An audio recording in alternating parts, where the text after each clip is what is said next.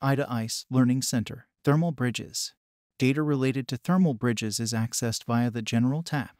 We click on the link Thermal Bridges, which we find under Global Data. Here we can now see the different types of thermal bridges. Heat loss associated with thermal bridges are normally defined in watts per Kelvin and meter joint. The only exception is the external wall, where it's defined in watts per Kelvin and square meter.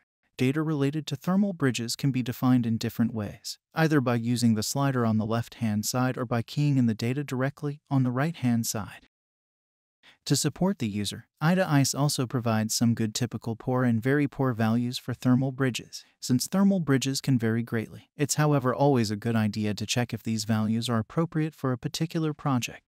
Once we have defined all the data, ICE calculates for every zone a loss factor due to thermal bridges. This loss factor is obviously a function of the geometry which we have defined for the zone.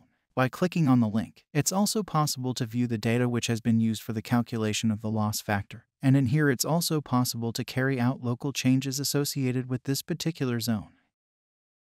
The value can easily be set to default by right-click on the value and select Restore Broken Link.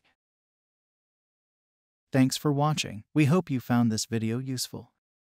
You will find more videos if you go to Help and Process Guides. There is a whole series of videos stored there. Under Help, you will also find our Getting Started guide as a PDF document.